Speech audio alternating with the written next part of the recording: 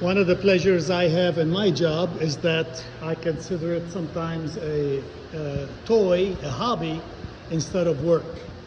For example, I'm doing this experiment here, planted deep water culture, planted NFT, and I had some extra plants.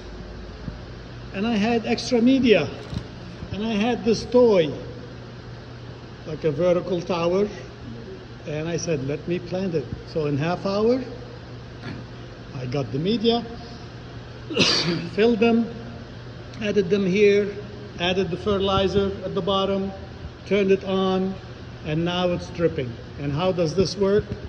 You have a pump at the bottom, and the pump pushes the water all the way to here, and that drips to here, and then this pot drips to this spot, you see it there, and this spot drips, and all the way back, you see it dripping now to here, and then to here, and then back to the tank. So it's a recirculating system, no different than the NFT system here that I've talked about in the past, but briefly, here's the tank.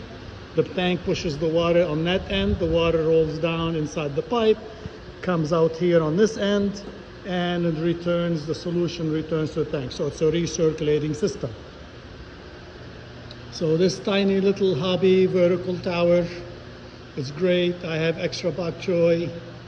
You can plant in it all kind of herbs, leafy green, even tomato plants in the spring. And you put one plant in one of these four corners, and it's running all the time, and that media continues to stay moist, and they'll do fine. Now, if you were to grow a cucumber, a trailing that's going to fall down, I wouldn't fill it all. You have 5 layers for each. I wouldn't fill it with 20 plants. It would be a jungle. So maybe 4 plants on the top pot and leave the rest empty so it can trail and fill everywhere. But with the bok choy that I have, I'm gonna fill it all with bok choy, and we'll watch videos, follow-up videos next time. And here is the system after it's got planted. 20 plants, bok choy. Right now, I'm not using a timer, but the kit came with a timer. And I will install it shortly. Right now it's running continuously. I'm gonna run it continuously for a couple of days because I just moistened this media that I was having just to guarantee that it gets really moist, and then I'll set a timer, and more than likely I don't know, like an hour on and 2 hours off, something like that. And this is an update on the vertical tower, and this is the first time I'm using it. It's set on a timer, and the soil is moist, so that's good. Plants are doing well. I just hope they had a little bit more light.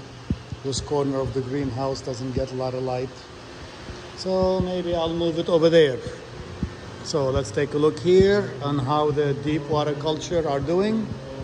Remember, deep water culture is when you have a depth of water, in this case about 4 or 5 inches. That's the minimum you want.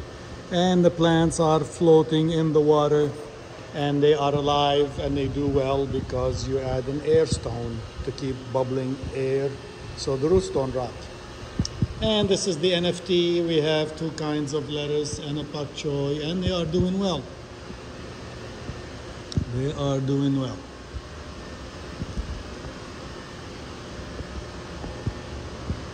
They should do well